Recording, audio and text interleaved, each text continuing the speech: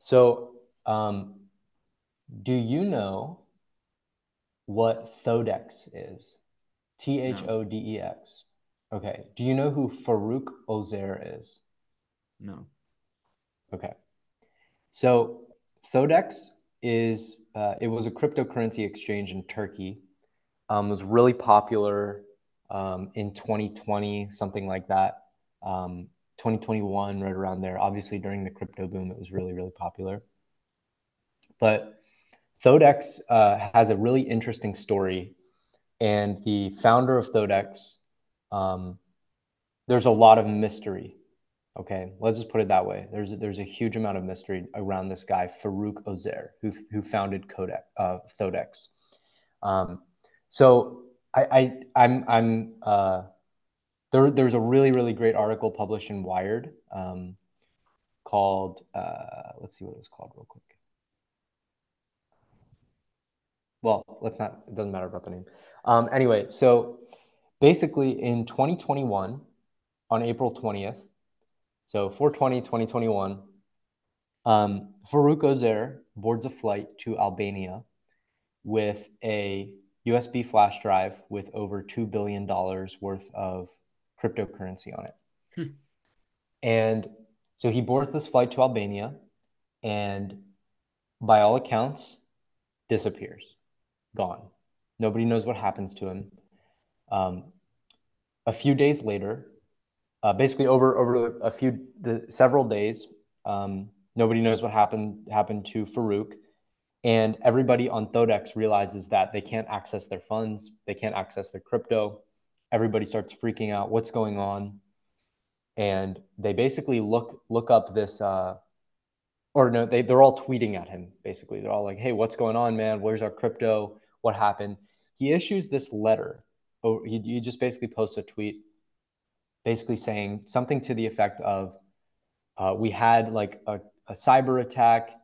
Um, Something has caused big fluctuations within the company account, like whatever that means." And we're working to resolve it. We're going to make sure that there is no user suffering, no like user damages or anything. Like nobody's going to lose their money. That's what he basically says. He tweets this out. And then after this, there's nothing. Nobody hears anything from him.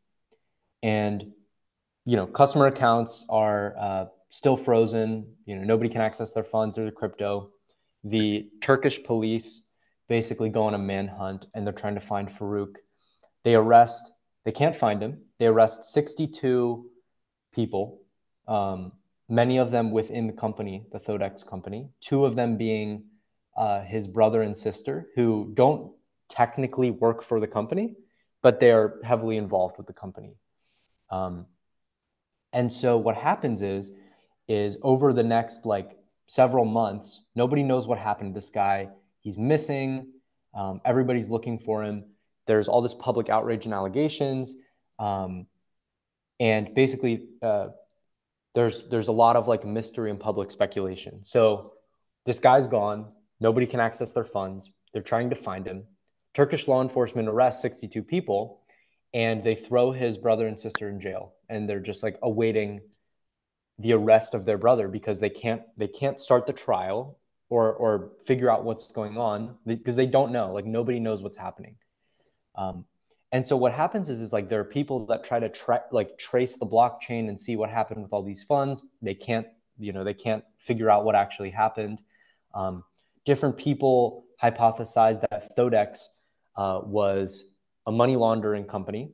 Basically, what they think is that Thodex was offering extremely low commissions on all of their trades for new people. They had all of these giveaways and promotions and things, and people were like, what's going on with this company? How are they able to do this so cheaply?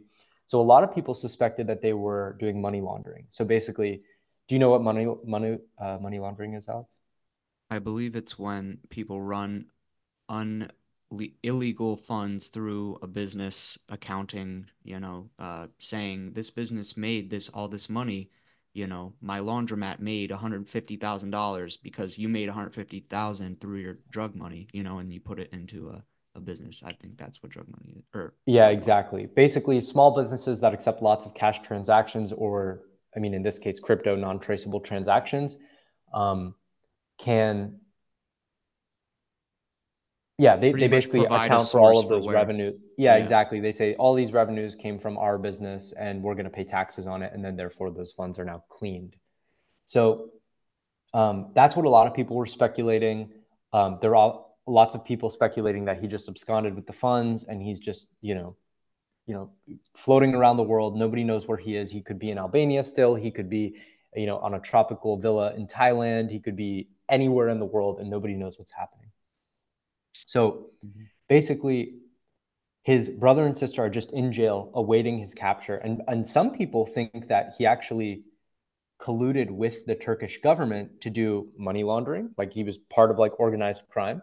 And there were like corrupt people in the Turkish government helping him do this. There were other people who think that uh, corrupt people in Turkish government or like the heads of some organized crime agencies killed him and they basically took all the crypto because they could and they could blame it on him. And that's another thing that people thought. And nobody had any clue where he was, right? So the Albanian police have been looking for him because he was in Albania, right? That was where he went, and people were wondering, okay, well, why is he in Albania? What's the purpose of this? So he did tell people before he left that he's going to go try to sell the company, and he had investors in Albania that were looking to buy the company from him, and so that was his alleged reason for going to Albania. And sure enough, after he arrives in Albania, nobody can find him. But a year after he disappears, Albanian police have been tailing this like BMW that they've noticed they believe to be Faruk's, and they tail it and they end up finding him. They find Faruk. So a year after his disappearance, they find him in Albania in 2022. He was captured by Albanian police at like a villa in Vlore, Albania, which I believe it's pretty nice. And he was extradited to Turkey, where he faced charges related to the scandal. Um, and what's crazy is that during the trial, when he finally is able to break his silence and like explain himself, he basically says, um, you know, I was not trying to abscond with the funds. The company was actually not profitable. It was not a successful company. And basically, the company was just a little bit more valuable than all of the funds that customers had deposited. So basically, our company was just a little bit more valuable than the actual funds that we had in the company. And so they were able to pay off um, while he was missing. This was very strange. I should have added this. While he was still disappeared, um, he basically had some lawyer in Turkey stand in for him as like a power of attorney, meaning like they could speak on his behalf and act on his behalf while he was missing. And the attorney did not have to disclose where he was. Nobody could figure out where he was or if he was even alive. But they just like this attorney just comes out on Twitter and says, "I am the power of attorney for Faruk." And a lot of people were wondering, like, well, is he even alive? Do we know this person's legit? How do we know they're not actually part of one of these organized crime or the corrupt government officials and they, killed Faruk and they're actually just trying to pin it on him? And this attorney is just kind of like the face of that.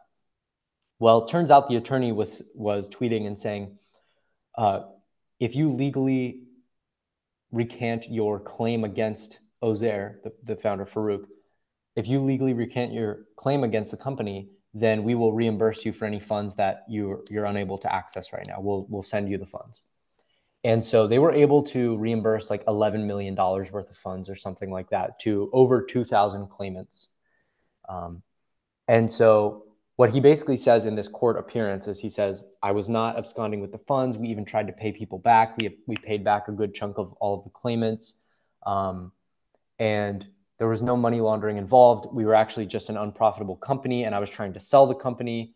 And he basically, it was very strange, this court like defense of his, because it doesn't really say like what happened to all the funds. It doesn't really say like, um, it doesn't explain much more than like, oh, I'm just like a naive founder of a tech startup and the company was failing and I was trying to sell it.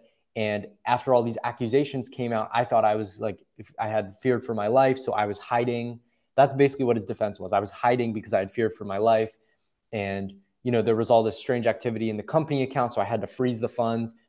And that was his defense. Basically, we had to freeze the funds. There was all this strange activity and I was in hiding. And that defense didn't really work well in the courts. And he ended up in September of 2023, he received a sentence of, this is crazy, 11,196 years. So he's not getting out anytime soon. And yeah, that was crazy. So basically the incident highlighted kind of the volatile nature of crypto markets and the regulatory changes. Yeah, and crypto in Turkey has only been even more popular because they've had kind of crazy inflation even since then. So people still are investing in crypto in Turkey. But it's kind of a crazy tale. Like this, I think he was only 27 when this all happened. I guess he was like 26 through 27 by the he was 26 and then 27 when he got caught.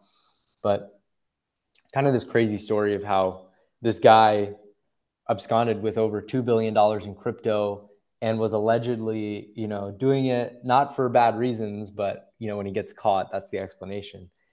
I have no idea if these people have even been paid back. I don't even know what's happening. This article doesn't really explain that. But anyways, kind of a crazy story. What do you think? No, that's And wild. I mean, that's wild. Like, go ahead. yeah, one thing I'll add here for those of you who don't know, a crypto exchange is basically a place where people can trade crypto with each other. So, Alex, if you want to sell your crypto, I can buy it. And that's what Thodex allows us to do. And um, basically, in order for both of us to trade our crypto, we both have to put it into the Thodex wallet, essentially. And so, if you and I don't have access to our crypto, we basically lost our money, essentially. Like we can't access the store of value or whatever we're putting into the Thodex wallet. Um, and so it allows the owners of that exchange to kind of be, they have total control of it if they really want to. And there's not really a lot of regulation around it. So what happens is, when Faruk flees to Albania with all of the crypto on his flash drive, he basically has total control of everybody's crypto, and they can't access it. So um, he disappears, thinking, because all of the accusations and threats, he fears for his life. So he claims that he goes into hiding, and that's why he wasn't, he couldn't be found. And so he took a taxi down to the southern coast of Albania, and was like living in a villa down there, and yeah, basically evading law enforcement. And why did he like fly there and run away with Yeah, everyone's money? so he flew to Albania. The reason he gave was that he flew to Albania to sell the company because there were investors in Albania that wanted to buy the company, so he was going to meet with them. But then once all these accusations came out because people couldn't access their funds, he basically said, "Oh, I'm going to go." He didn't say this, but he went into hiding because he thought he feared for his life that or that he was going to get thrown in jail for a bad reason. So he just went into hiding essentially and had billions of dollars worth of crypto. And so what he said was that um,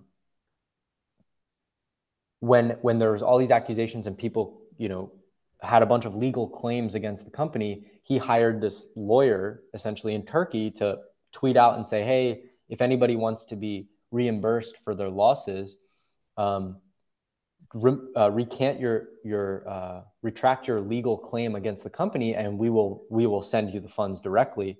And so what happens is they basically send funds from this thumb drive that he has all of this, for simplicity, he has tons of money in this thumb drive.